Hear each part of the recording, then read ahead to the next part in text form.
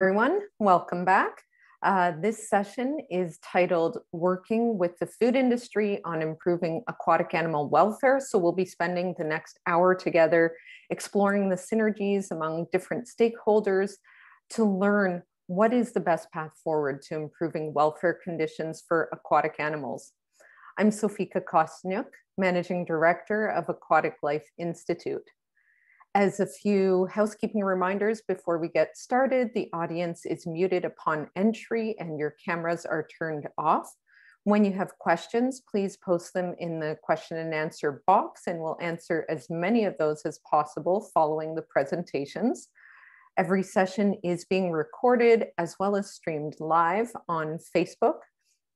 We do expect respectful, productive discussions and have a zero tolerance policy for harassment and discrimination of any kind.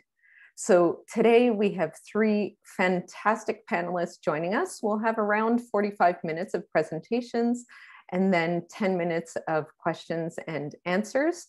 I am absolutely delighted to be able to introduce to you our three panels that you see up here on the screen alongside me. We have Shannon Davis from the Global Animal Partnerships Farm Team, which she joined in 2019 to create GAP's first welfare standards for farmed fish. And this started with farming Atlantic salmon. At the start of the launch, she was just thrilled to be able to continue making a difference in the lives of millions of fish. Next, and please correct me if my pronunciation is wrong, we have Murilo Quintiliano, Executive Director. Oh, did I do it? I did it. Thank you. I faked it. Thank you. From 5 farms in Brazil, Murilo has been participating as a speaker and expert in several global conferences, sharing his experience, knowledge, and understanding of the struggles of applying science on farming environments that will forward sustainability. And lastly, I'm very, very proud to introduce my coworker, Catalina Lopez, who's the director of the Aquatic Animal Alliance, which is the coalition of organizations that the Aquatic Life Institute is working with that span the globe. And the shared aim is to reduce suffering of aquatic animals. Catalina also happens to be a veterinarian from Colombia. So without further ado, I would love to turn it over to our panelists. We'll hear from Shannon, then Murilo, and then Catalina. Shannon, would you like to kick it off? And you're very welcome to share your screen if you have any slides. Great, thank you so much. Can you guys hear me? Okay, great. Yeah, let me just share my screen. Oh.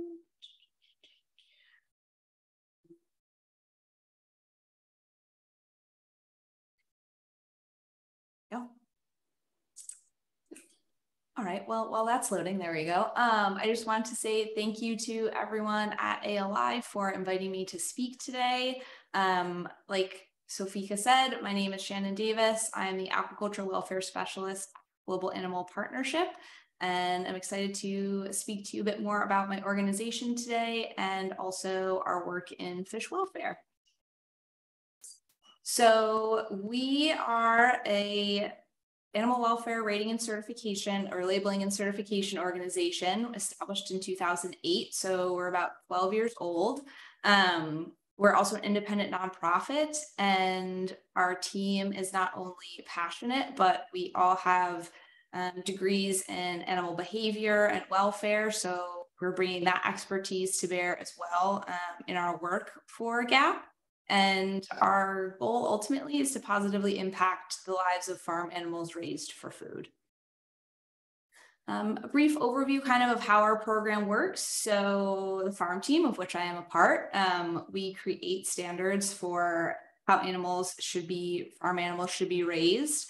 And then we use independent third-party certifiers around the globe to audit those farms.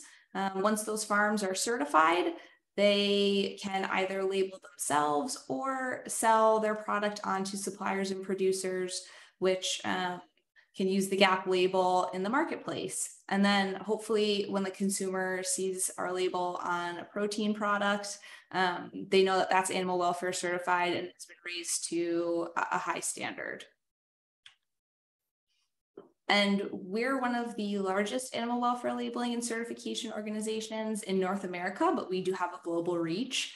So that means that that our farms in our system raise over 416 million animals annually to our standard. And actually we just surpassed that 4,000 farm limit this past month. So very exciting that we now have over 4,000 farms certified for GAP standards in our system, which means that over 2,500 certified products are carried in over 5,000 outlets. And again, that's globally. So now that I've given a brief little overview about our organization, I'm going to speak a bit more about how we create our animal welfare standards. So GAP's program is based on these three core tenets of how we define animal welfare. So that's health and productivity, natural living, and emotional well-being.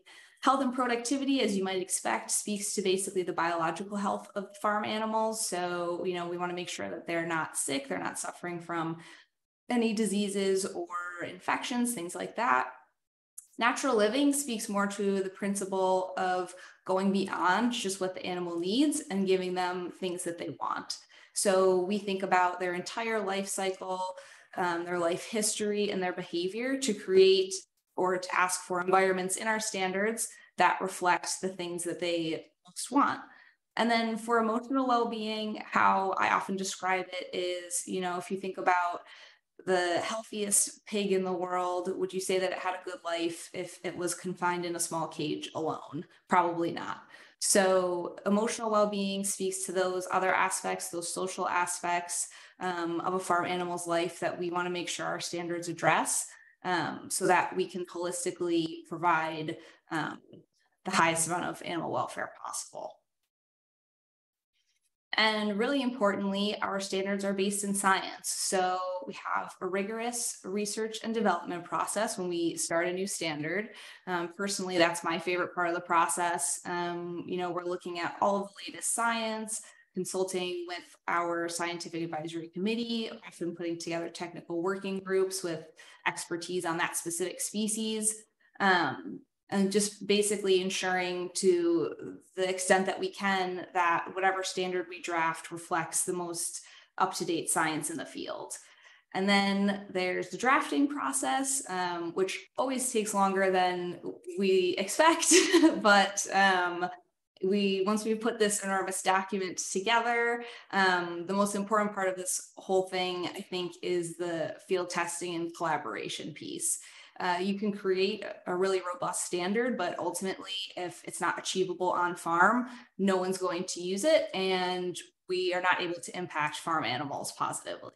So that field testing process is really key to ensuring that our standard is achievable on farm, and we take like a multi-stakeholder approach. So we work with the farmers, we work with industry and scientists again to ensure that we've got that standard and all the pieces that work. And then based on all of that feedback, we revise until finally we've got a draft that we feel good about and ready to send to our board for final approval and then launch. So a few of the things that kind of set my organization apart from other animal welfare certification labeling organizations in the marketplace, first of all, is that our program is comprehensive. So I mean that in a few different ways. Comprehensive in terms of the amount of species that we certify. So hopefully by the end of this year, fingers crossed, that'll be up to 10 with farmed Atlantic salmon. Comprehensive in terms of the standards themselves. So we look at the animal's entire life cycle from birth to slaughter and write standards addressing each step of the way. Comprehensive in terms of the production systems we want to get certified. So anything from small farms to and I can only really speak in terms of salmon, but land-based versus open sea cages. We want to make sure that we are allowing any type of production system to be able to be certified to our standard, and comprehensive in terms of supply chain. So we want to make sure that from farm to fork, the consumer knows that that animal has been traceable and it has the GAP label on it. We're also very importantly a tiered program. So at our base level, farms have to meet over 100 standards to get certified. And we believe that great animal welfare is achievable at all of our step levels. But as we move up the steps, generally speaking, they grow more and more robust, and for our terrestrial species at least, reflect the animal's natural environment. And just a quick note, obviously these will not be the labels for our fish. If you know any seafood person, they're not going to put a label with a chicken, a pig, and a cow on their seafood. But our labels are not finalized yet. So this is just reflecting our terrestrial species at the moment. But so these step levels allow continuous improvement and also allow farms to come in from, a variety of places in terms of their development on the animal welfare scale. So it's really all about having as much positive impact as we possibly can. And then importantly as well, we require all of our farms in our system to be audited by those independent third-party certifiers every 15 months. While group certification can be beneficial for, smaller farms or, littler groups that are struggling financially, maybe, we think it's really important for the integrity of our program to make sure that our certifiers are seeing every single farm. If you think about the requirements for group certification, they may only see a small percentage of farms every year. So let's say 1 out of 10 in a group, that could take 10 years to see every single farm in that system. So that's just a little bit too long and not enough oversight for us. And we want to maintain, like I said, the integrity of our program and the robustness. And that's through making sure that, like I said, our certifiers are seeing every single farm every 15 months. And then finally, I'm going to speak to you guys a little bit about why we got into aquaculture. So as Sofika said, I was brought on in 2019 to head our fish welfare program, starting with farmed Atlantic salmon. And, GAP as an organization, like I said, brings a lot of expertise and knowledge, not only about animal welfare and creation of standards and certification, but also the auditing process, supply chain, working with businesses. And we felt that it was really important to bring that to aquaculture. It also provides a really exciting opportunity, I think, to increase our reach and positive impact on farm animals. So if you look at even some of the largest cattle farms in Australia or the Western United States, the number of animals just does not compare to even a small salmon farm. So really exciting to potentially be, positively impacting millions more animals through our program and certification. And then in terms of those things that I just spoke about as standouts for the GAP program, those apply in the aquaculture space as well. So currently there's no tiered animal welfare standard for aquaculture that can be applied across any production system in any country. So we're not just writing a standard for open sea Atlantic salmon farms in Norway. We want, land-based in Chile or somebody's experimental other interesting thing that they're doing in, Florida, the United States. So again, just trying to have as much positive impact as possible and seeking to kind of like fill that gap starting with farmed Atlantic salmon. So hopefully that gave you guys a good idea of the organization, what we do, and thank you very much for taking the time today. Looking forward to the other panelists and the question and answer session. Thanks. Thank you so much, Shannon. What a tightly presented, comprehensive overview of what the GAP is doing and how you're entering into the aquaculture space. I actually come from the ratings and certification space myself. So I find this incredibly intriguing that the GAP is committed to drilling down into some of those specifics and differentiating throughout the life cycle of the animal, as well as differentiating for specific geographies and aquaculture operations, because they vary so greatly even from farm to farm. So that is a big challenge. I think that you're probably dealing with right now, but I think that it is definitely going to advance the conversation for everyone. So I'm really keen to see how that begins to unfold. Wonderful, thank you. Yeah, thank you. And now over to Murilo. Please go ahead. Thank you very much, Sofika, for introduction. Nice presentation, Shannon. Very, very enlightened. Thank you very much for the organizers, in special to Catalina, for all the contact and the hard work to put us all of us together. I would like to start introducing a little bit of what is FAI about, what is my background, and what we do. Well, I am an animal scientist. My entire work since the university has been linked to animal welfare, especially or starting with terrestrial animals, and I've been participating in several activities involving the transition for better welfare environment on the farming and also on the industry. And working with FAI brings this opportunity because we are a multidisciplinary group to work both on day-to-day with farming and farming groups, but also to big brands and big industry representatives, globally speaking, all over the world. No matter if you're working with farmers or working with those big brands in the industry, our approach and our framework is always the same. We try to connect economics, environment, and the ethics, and where people and animal welfare is included, to bring out action and solutions in order to face the problems that we see and we realize all over the food supply, the supply chain.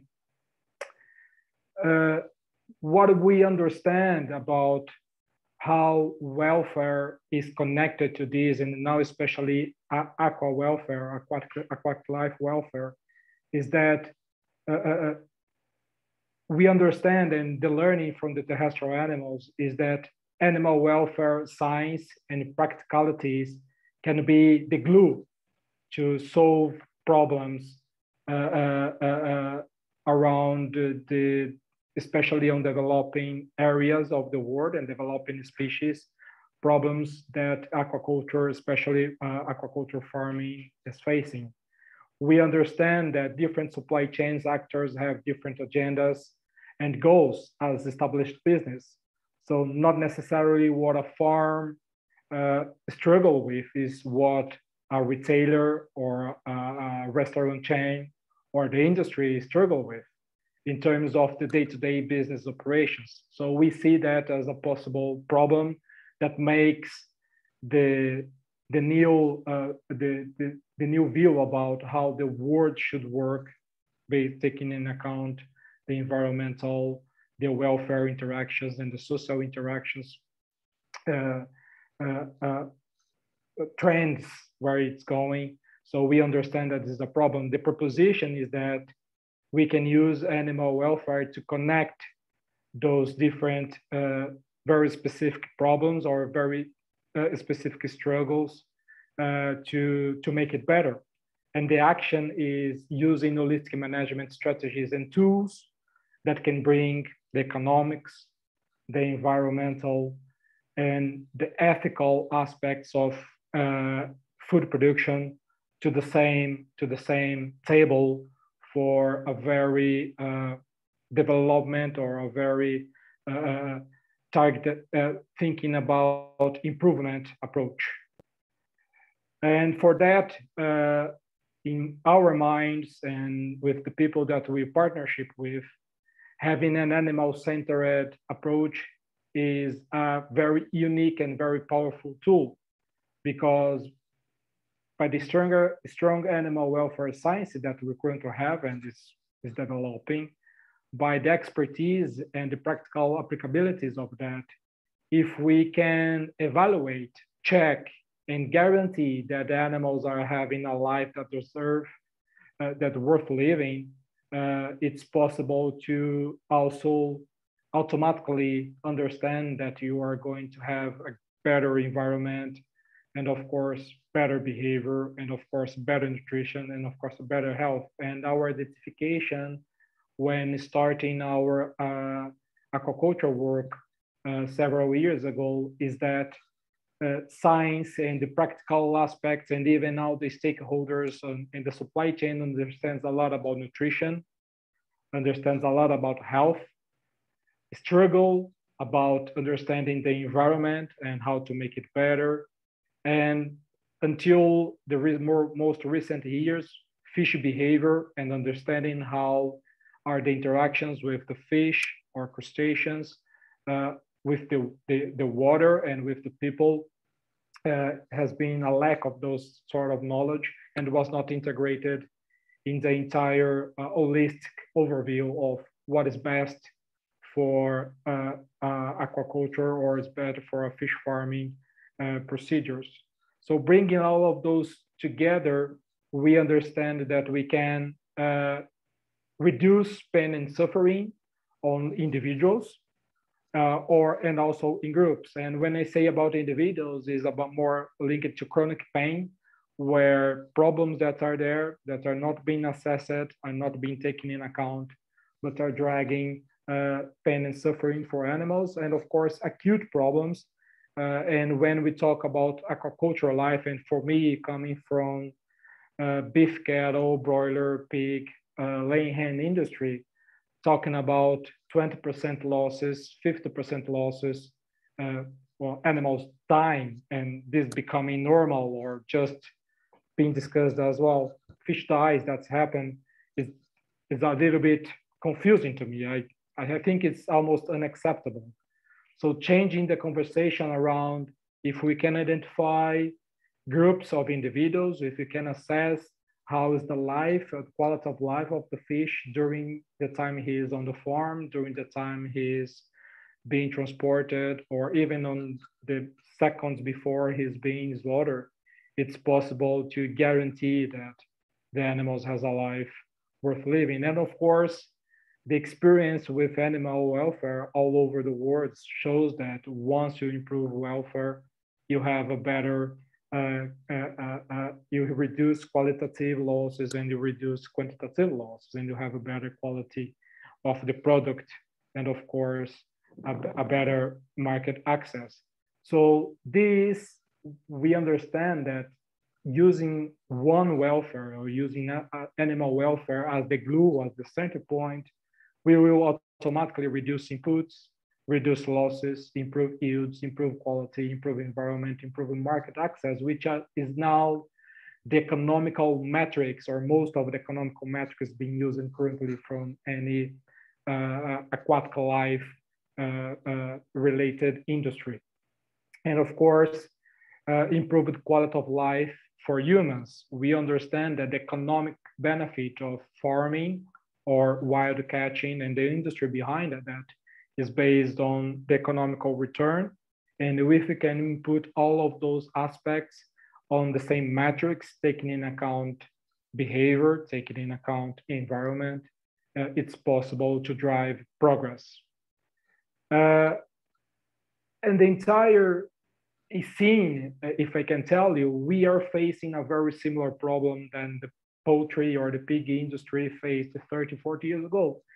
The focus on aquaculture, especially on fish farming, is very much on health, is very much on disease challenges, is very much on nutritional challenges, is not taking into account the needs of the animal. So the understanding we have is that we don't need to go through this entire process, waiting for 30, 40 years to realize that actually this is not the best route, we are giving good health, we are providing good nutrition, but the animals are actually suffering from a more broader welfare perspective. So it's possible to pick that up and starting making the change right now. Of course, this is more easier to say for developing activities like tilapia, shrimp, or carp, and a little bit more difficult to talk about salmon, where the industry is much developed and probably it's already on a way where they need to give a little bit step back, review what has been done, and try to improve. But the opportunity with developing areas and developing species is that we can prevent the production system to go that route, because there are very basic struggles on most of those species that can be addressed right now and taking animal welfare in account. And I would like to use this time to show some of the examples and different strategies and different actions that we are having with different actors. So one interesting example is understanding, evaluating, and reporting. Aspersen, as you know, is one of the largest fish catching industries of the world, but we've been helping them to create sustainability strategy creation, materiality analysis, and sustainability reporting. So what they are really interested is to understand. We have a second example with M&S, and the third example is where I'm going to spend a little bit more time. So we have been helping Aspersen to basically understand what is the materiality around their supply chain and their activities, and how best they can approach sustainability issues involved with their products and their practice. So it's basically helping them to realize what they need to be looking for to make improvements. And it's up to them to make that improvement according to their strategies. On a second step, we have Mark and Spencer, and as you know, is one of the largest supermarkets chains of the world. So has several farms that are dependent and is inside their supply chain. And the way we work with M&S is a little bit different. We are actually helping them to define welfare outcome measures to identify problems on their supply chain and where they can correctly give feedback and support those improvements. More focus on the fish sector is collecting supply chain information, which we call the fish tracker, help guide sourcing decisions, completed analysis, and we assess brand risk issues. And this is a partnership with WWF that it's possible to rate those suppliers to M&S accordingly, some very specific tracking and specific measures defined by the working group.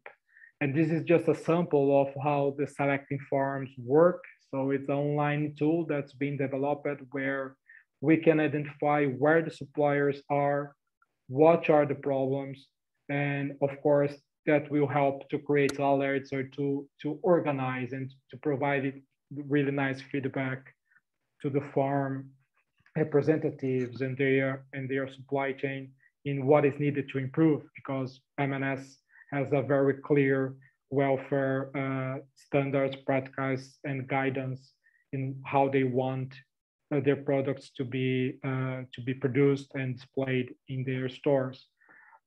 Just here, those data is just examples of the understanding that we are being able to provide.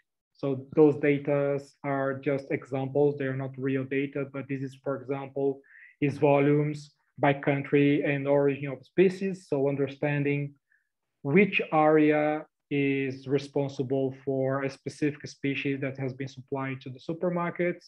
And from that, trying to identify very specific actions for that region in order to solve or to promote improvement. Here we have data that has been collected by species captured and method of capture. So this is not fish farming, as you see. This is fishing being captured. so wild catch.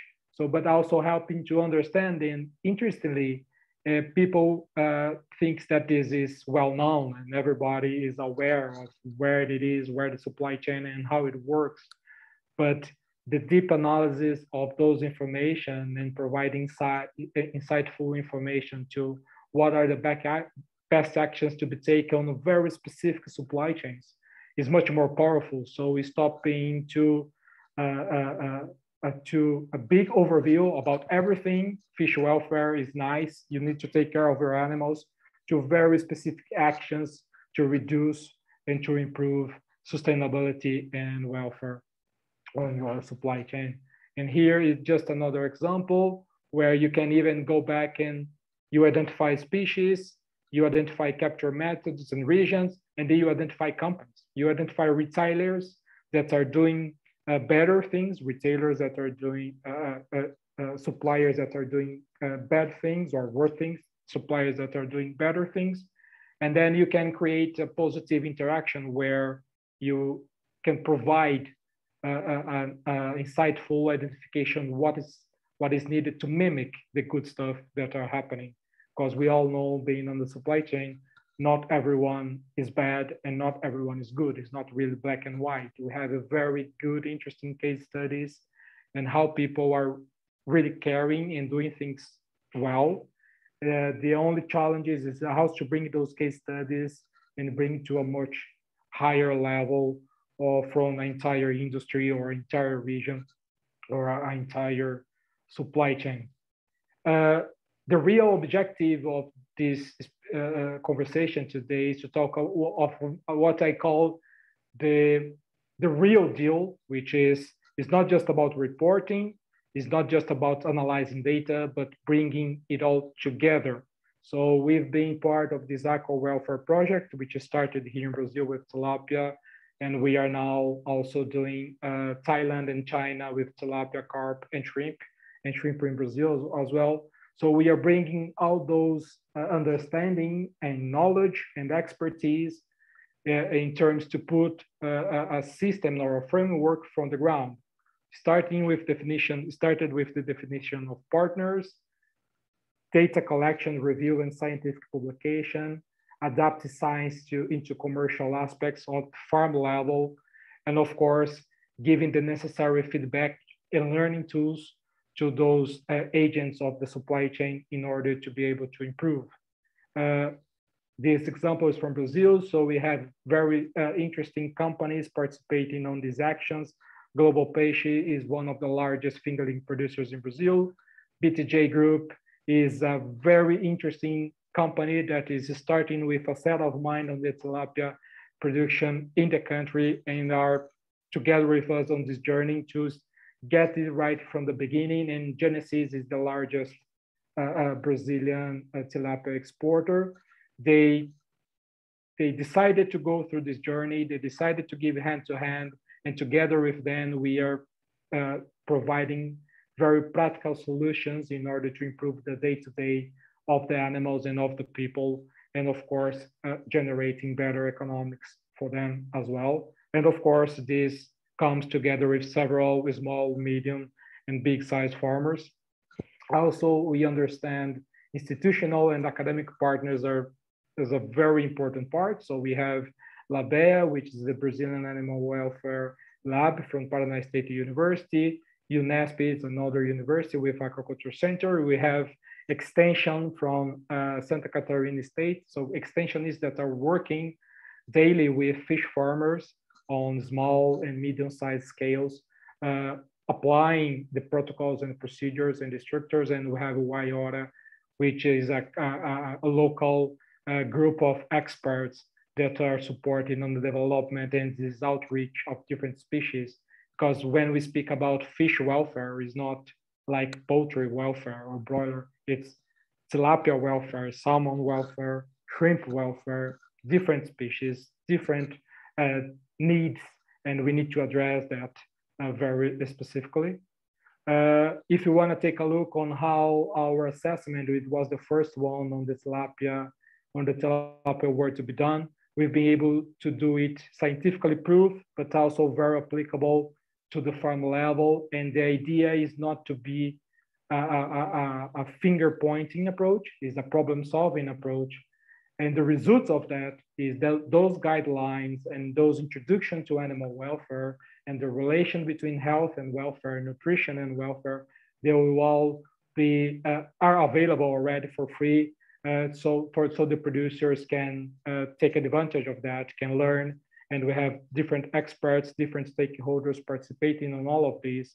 If you want to take a look, go to our fai.academy website. It's free for everyone, and please spread the news because it's interactive and you can now really learn and apply it on your company or on your farm, how to better assess the welfare. And of course, after that, you can benchmark with certification schemes like GAP or ASC, or you can identify if what you are doing is corresponding to what our people are demanding, or if you're a supplier. So our approach is health, environment, behavior, and nutrition, reviewing science, identifying parameters, and of course, selecting a simplified methodology for the farmer can identify how far he is from optimum in terms of the individual or the group welfare inside their production system. And that doesn't stop here. The challenge is how do we continue improvement and outreach? Having a nice page or a training course, we understand it's not enough, and we don't have enough people as experts to go on every single farm and to really make the difference on the day-to-day actions on the farm. So we understand that the outreach could be a little bit different. That's why we are now in the final process of an application that will be used by the farmer in order to identify where he is or where she is or where they are in terms of their welfare inside the gate. It will not just collect the metrics, but also give immediate feedback, will progress and monitoring progress. And the other benefits, ideally what we want is once the information is in there, he can identify if he's ready or not to go the next step, which is a certification that can give him access to better markets. So everything is going to be geographically referenced. So Brazil are going to be the farming in Brazil, Thailand, and China. We are starting with those 3 countries, and we are really excited for the journey because we know that if the tool is not easy enough or simple enough and reliable enough to collect those information, people just don't use it. So we are spending a lot of time and a lot of connections with the farmers, our baseline farmers, to really get this journey right. So this application can be really useful on a day-to-day basis. And of course, help to scale up how we are measuring and how we are improving animal welfare on a more wider perspective. And as I said, we are doing the same thing for shrimp and carp. It's the same framework. We are now in the process of the draft standards or metrics for carp, which we start testing on Brazil and China in the following months. And early next January, we're starting with the process with shrimp, which is, again, a new challenge. Science behind that is very sparse. We need to have more support on that, but we are very confident that this will work. So this is a little bit what we are doing. And I'm happy to spend more time to go through days or hours with any of you talking about that. This is what I'm passionate about. This is what I like to do. So don't be afraid of bothering me by emails or phone calls. But the take-home message for me is that animal welfare science and practical application is as important too to reduce environmental impact, to increase economical resilience, and to support social development. We understand, FAI understand that we are in a process of change now where the farmers are understanding that they really have the power and they can, with the land, the water, and the way they do produce, they can be a little bit more level with the big industries or the big retailers or the big supply chains in order to demonstrate that they are doing good things. They can impact positively their land, their world, and their community. So, and we want to help them to do that on a very reliable, practical way and meaningful way for the supply chain. We understand that change is a process. We cannot draw a mark where you are doing things in one way and you just stop. And this process, in our perspective, is towards improvement of trends, where citizens are looking for better products, are looking for transparency, and transparency starts on the farm. And the final goal is to improve quality of life of people and animals. Thank you very much for your time and your patience. I'm looking forward for the questions. Yeah, thank you so much, Murilo. We let you go a little over time because you're just teasing us with this treasure trove of information that's available through your website and through your organization. I'm definitely going to spend some time exploring those maps. Really, really fascinating. Thank you so much. Without further ado, I think we have to keep the agenda hopping along here. So over to you, Catalina, and then we'll have some time for questions and answers. Great. Can you see my screen? Yes, it looks perfect. Thanks. Perfect. Great. So let's start. So thank you, Shannon and Murilo, for your presentations. They were super interesting. And I'm going to focus a little bit on the why. They focused how we do it and what kind of partners the industry can find, but I want to focus on why they should actually do these changes as well.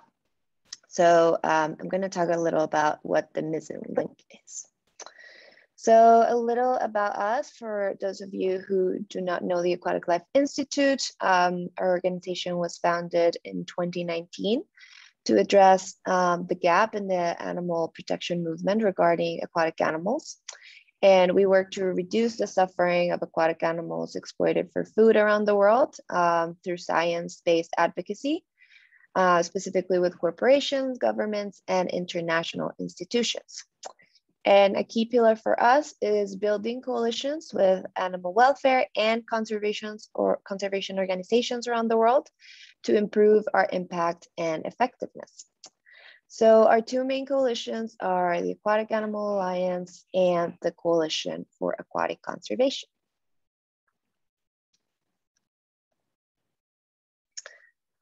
So you probably all have heard about the World Health Organization's framework called One Health. So this approach states that in order to have a healthy human population, we must also have a healthy animal population and a healthy environment. So as a result, policies and strategies at every level must include the three aspects to achieve real impact. So from that framework, a new framework related to welfare called One Welfare was created. So human welfare is not only related to health. You would not define that a human is well just because they are physically healthy, right? So welfare is a much broader concept. And similarly to health, when we talk about welfare, we must also address the three same aspects to achieve true impact in improving welfare. So human well-being is directly impacted by the welfare of animals and the conservation of the environment. If we fail to include one of those dimensions, or if we can imagine, like in this picture, that one whole side of this umbrella is broken or missing, we would definitely still get wet, right? The umbrella wouldn't be very effective.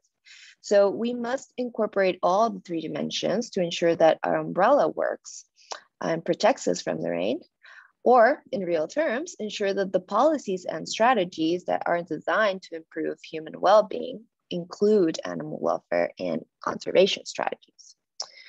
Unfortunately, until very recently, animal welfare was not included in conversation related to sustainable development goals or conservation. And this happened in all levels of society, including governments, companies, academia, and even nonprofit organizations that advocate for policy changes in the food system.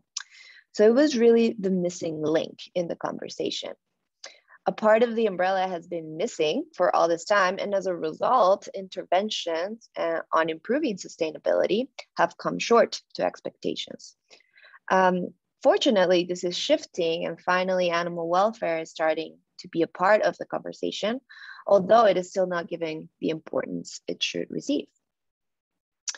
So now it's important to understand what the concept of animal welfare actually means. So when I trained as a veterinarian, not too long ago, we learned that the welfare of animals used for food was measured on their productivity levels, or their productivity standards, and the mortality rates. So meaning that if the animals do not die and gain weight, then they're doing great. Of course, we know now, and as Murilo mentioned, this is a very outdated concept because health or productivity parameters are just a fraction of what welfare encompasses. So we need a holistic approach to animal welfare, which considers both positive and negative physical and psychological experiences of the animals. This is key to maintaining a healthy immune system, minimizing the probability of disease outbreaks, and also psychological welfare considerations, which include reducing stress, fear, frustration, and negative emotions in general, while at the same time providing mentally stimulating environments for the animals, can ultimately contribute to improved physical health as well. So in a food production system that is highly intensive, like aquaculture, coupled with low animal welfare considerations, the results can be dire and include poor health of the animals, high disease rates, antibiotic use, high mortality rates, also environmental and ecosystem impacts, and ultimately lower resource efficiency and productivity, which is the opposite of sustainability. So this suggests that a holistic approach to animal welfare must become an integral pillar of sustainable development policies moving forward, anywhere where intensive aquaculture or fisheries take place. So any corporation or government that is committed to improving sustainability must take animal welfare interventions into account. So we at the Aquatic Life Institute and our aquatic coalitions, we have 5 key pillars of aquatic animal welfare that guide our recommendations to the different stakeholders, including the industry, of course. So these pillars are on the screen. So they include water quality, space requirements and stocking density, feed and feed composition, stunning and slaughter, and finally, environmental enrichment. And we have focused a lot of our efforts in this last category because it has been largely ignored for fish welfare until recently. And it is a key aspect in promoting positive welfare for the animals, as we saw. So I will not dive into this today, but you can find our comprehensive welfare guide on our website if you're interested in learning more.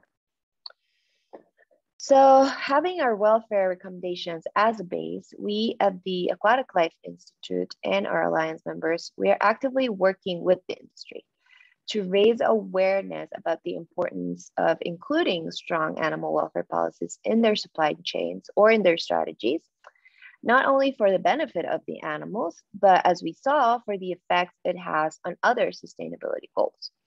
So improving animal welfare can lead to improved food safety and security, better labor conditions for workers, reduction of poverty and inequality, reduction of food waste, reducing environmental degradation and carbon emissions, which are key right now due to the climate emergency that we're facing, and also increasing the resiliency of food supply chains, which will become even more important when we start facing the challenges related to climate change. So a lot of companies and governments and institutions around the world are aligning to meet the global sustainable development goals that you see in the screen. So animal welfare interventions in aquaculture and fishing can support their efforts in achieving these goals in almost every one of the development goals in different aspects. So the companies that do not align with these goals will lose competitive advantages as consumers, are demanding more responsibility from industries, And they are basing their purchasing choices on the company's impact on the environment and animals and society. And this trend is only growing and expected to increase as the climate emergency becomes more dire. And the commitments from global leaders fall short, usually, as we saw recently at the COP26 summit, where the food systems are barely even discussed. So in the future, it will also be harder for companies to find financing, as companies that do not include the sustainable development goals on their strategies, they will have higher risk of becoming redundant. So it will be more expensive for them to find funding as well. So there's an economical reason to create these frameworks that include animal welfare, for this economic sustainability of the companies.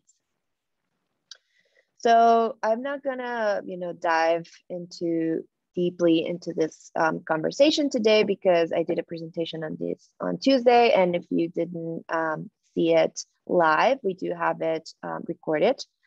But our corporate engagement strategy in general will involve, starting negotiations with these companies that maybe have existing strong welfare policies for other species, and that have a strong corporate social responsibility culture, who will probably be more open to learn more about the issues related to the aquaculture industry in terms of welfare, and how can including animal welfare policies in their strategies can help them meet their sustainable development goals. So as more companies join the ranks of those including aquatic animal welfare on their standards, their competitors will have to shift as well to stay relevant and competitive in consumers' eyes, as we have seen has happened in other movements for other species, like the cage-free movement and improving the conditions for broilers in the meat industry.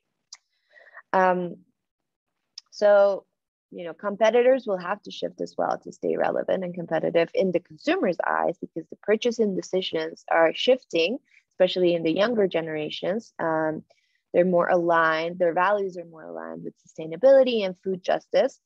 So they will definitely make purchasing decisions according to those values. The next step would be increasing awareness for those companies that are lagging behind, make sure they understand they need to change to remain competitive. And finally, accountability will be a key aspect, by ensuring companies are indeed sourcing products that have animal welfare standards, and they're doing this continuously and consistently. For this end, we want to work with certifications like GAP and companies like FAI, because we understand that companies cannot do this themselves. They need support, and they need to kind of understand how these changes can impact their supply chain, and do these changes in a continuous way and sustainable way. Now, on the other hand, as animal protection organizations, we will have to step out of our comfort zones many of the times to ensure that we work collaboratively with the industry, but also listen to the challenges of the implementation of these commitments and find solutions with all stakeholders. It is very tempting to just want to control the narrative and be right about what we're saying, come up with possible solutions from our own bubble as animal protection organizations. But really, the most sustainable change will come from willingness to change by the industry themselves. And this will be more feasible if we work with them rather than against them, if that makes sense. So this is our objective at the Aquatic Animal Alliance, and our coalitions as a whole. So if you are interested in joining one of our coalitions, please feel free to reach out to me. I will put my email in the chat in a bit. And just as a conclusion, aquatic animal welfare should be a priority in order to meet our sustainable development goals. And every actor and a stakeholder needs to put it in the agenda. So hopefully you can all work on your areas of influence to make sure that this important issue is included. And thank you. Looking forward to your questions. Thank you so much, Catalina, and thank you for sharing your perspectives. That's fantastic. We have a number of questions that have come in here, but just before we dive in, we have about 5 minutes for questions. And I apologize for the very unfortunate lighting scenario in my space. It's breakfast time in my house, so I've been relegated to a different corner of the house that doesn't show up so nicely on screen, but we'll make do. So first question, and maybe we could try to answer these in sort of a minute each, if possible. First question is for Shannon. Since your audit is conducted every 15 months, how long does it take for renewal of the accredited certification? So we use our third-party certifiers to go out and audit farms every 15 months, our terrestrial farms at least. And usually I would say like 3 or 4 months in advance of that like expiry date, the certifier will reach out to the farm and say, hey, you're going to be up in another 3 months, you know, let's schedule your audit. Let's work with you to do that. So that's really on our third-party certifiers to make sure that they're working with farms, keeping track of all that and ensuring that they're getting renewed in time. So there's not some large gap, obviously, in between certification. Does that answer the question? Okay. I believe that it does. Hopefully Great. it does for the person who posed it as well. Thanks. Next question for Catalina. Do you have any concrete advice for advocates for getting involved in working with companies on welfare commitments? So I suppose this could be either individual advocates or NGOs and so on. Yeah, definitely. I think, from my perspective, the most important thing is do your research first. So kind of map out the industry, understand who are the main players, and also kind of learn a little about their existing commitments in terms of animal welfare and sustainability. Because once you have a partner in the industry, it's easier to go to other companies and show examples of other companies that are doing this. So, also personal contacts always help. So if you know someone that works at a company or can introduce you to someone at a company, that's always key. And I think creating personal relationships with executives from companies, it's very important that they know you as a person. Sometimes we just see a company as this abstract being, but actually humans work at these companies. So you just get to know the humans, work with them, and you will see that collaboration is a lot easier when you stop seeing it as just an entity, but more humans are working as well. And they can hear what you have to say if you take the time to build those relationships. Perfect, thank you. So collaboration and finding that commonality is key with individuals within an organization. Next question is for Murilo. What are some of the innovations that are happening to improve aquatic animal welfare through FAI farms or the industry in general? So innovations. In terms of the aquaculture, for fish farming, I would say that having a systematic approach in how to assess welfare, I can consider an innovation, because with the countries that we work with, when we talk about even simple things like water temperature, some of the farmers just, it's hot or it's cold, and simple things like that.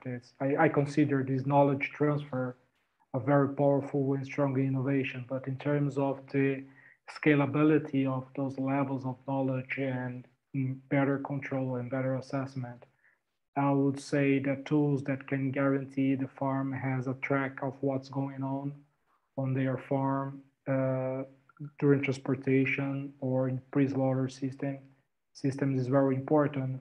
What we see as granted in some supply chains like broiler or pigs or beef cattle is they are inexistent in tilapia, shrimp, or carp.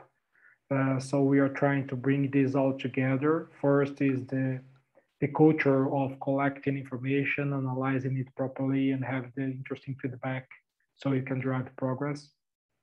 And of course, that includes biosecurity, that includes all the simple aspects that all together can guarantee a better quality of life On the wild catch, I would say understanding the type of equipment you're using to do that, understanding the biology and the interactions between different species, and of course, all the aspects of the biodiversity. This is very important. We have as person having projects on different types of nets, different types of capture methods that avoid a bycatch at some extent. So several activities around it. Wonderful. Thank you, Murilo. Maybe we have time for one more question and then we'll have to wrap it up. And this is either for Shannon or Murilo. For people that don't know, what are some current aquatic animal welfare practices that exist within the industry already? Shannon, did you want to go first? Sure. So I can really only speak to farmed Atlantic salmon, but in terms of some of the things that has been developed in that industry, I would say humane slaughter and stunning are really big. They were probably the first of the farmed finfish to really push that. And I would say majority, if not all of salmon farms use humane stunning and slaughter methods. So that's really great. And I would say also for salmon, just in terms of monitoring, it's come a long way. Sea lice are obviously still a problem and lots of things being done for that. But I know many companies that are starting to use computers, machine learning, AI to begin to like take photographs of fish in the water so they don't need to pull fish out to be looking for sea lice. It can all be done via computer. So that's a really exciting avenue as well, just to make sure that the fish are staying in the water while they're being monitored. So I'd say those are the two kind of big ones for salmon, at least. Super. Thank you so much. Anything to add to that, Murilo? Yes, just to reinforce the situation regarding stunning, which we are not as developed, talking about tilapia, for example, as the salmon industry.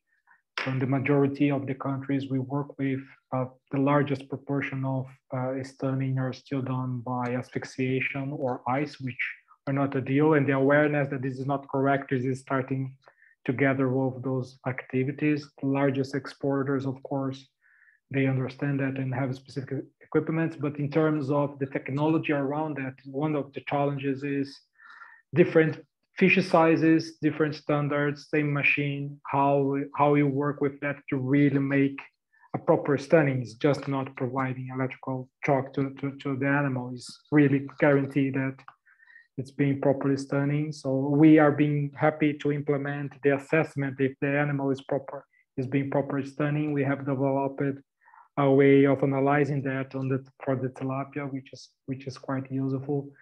And in that aspect, just a remark is very interesting, because now one of the advice we are giving when people making marketing or advertisement about fish, where they show the fish out of the water, we've been talking to people about that, and it's the same as a beef cattle farmer putting the head of the calf inside the water and take a nice picture. So this type of thing is just open people's eyes, and it's not real technology, but it's a sense of, yes, fish feels, and you need to start taking more care of that. So that's the level of work. It's also really important.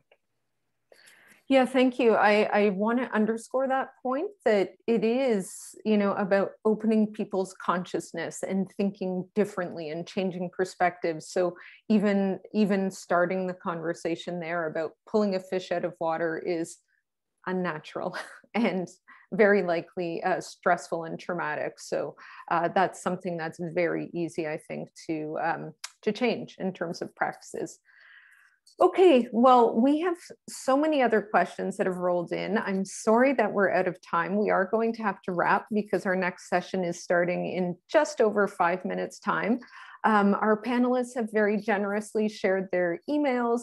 You can also reach out to them through the Whova app. So please, I encourage our participants to do so to continue the conversation. But we will wrap up now. So thank you so much to Murilo, to Shannon, to Catalina for your generous insights and presentations today. Thank you for everyone in the audience who joined us. Please keep your eye out for post-conference communications so that we can continue to stay involved in this conversation together.